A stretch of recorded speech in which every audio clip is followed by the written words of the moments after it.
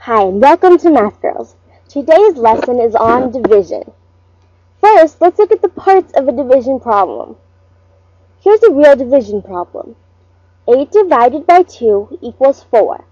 And there are 3 parts to this problem. The first part, which is the 8, is called the dividend. The second part is called the divisor. And the answer, which is the third part, is called the quotient. But these terms are kind of hard to understand, so let's try to make it a little bit easier.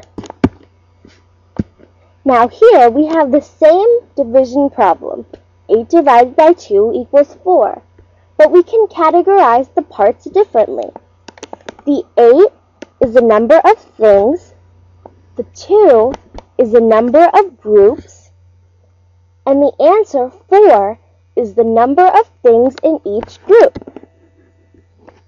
So, if we have 8 things, and we put the 8 things into 2 different groups, we will have 4 things in each group. So 8 divided by 2 equals 4. Let's try a problem now. Alright, let's start with our first division problem.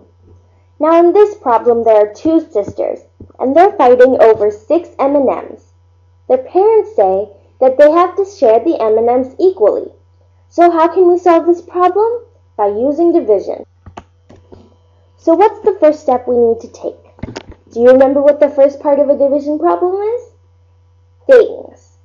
So what are the things in this problem? The things are the M&Ms, right?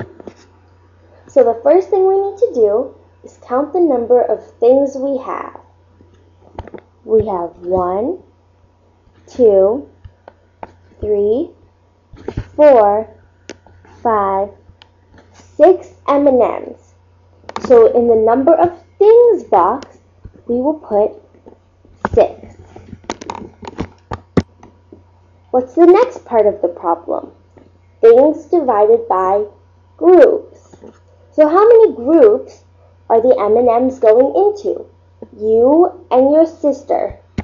So that's 1, 2 groups. So we can write 2 in the second box. Now, the next step is to separate these things into the 2 groups. Here's 1 M&M for you, and 1 M&M for your sister. Here's another M&M for you, and another M&M for your sister. Here's 1 last M&M for you, and 1 last M&M for your sister. Now, are there any M&Ms left? No, it looks like we've got them all. So now we have to find the answer, which is the number of things per group.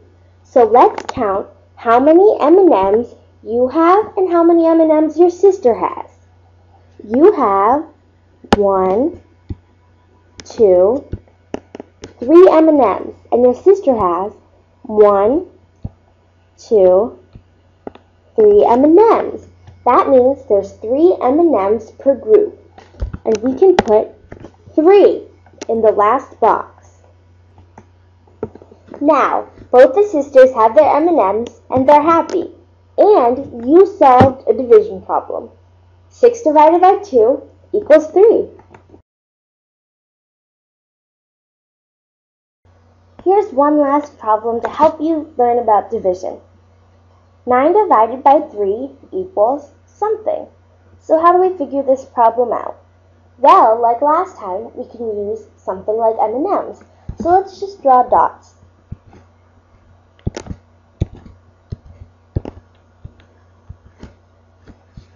Okay, here I have drawn 9 dots. So now what we have to do is separate them into 3 different groups. I'm going to circle each circle with a different color to represent a different group.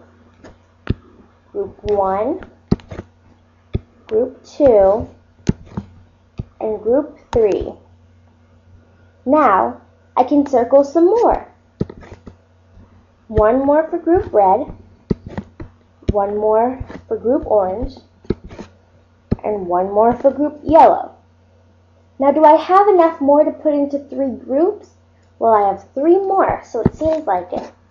1 more for red, 1 more for orange, and 1 more for yellow. So now let's count how many are in each group. There are 1, 2, 3 for red, 1, 2, 3 for orange, and 1, 2, 3 for yellow. So 9 divided by 3 is 3. Thanks for watching. That's all the division I have for you today. But if you tune in soon, you can watch more Math Girls videos.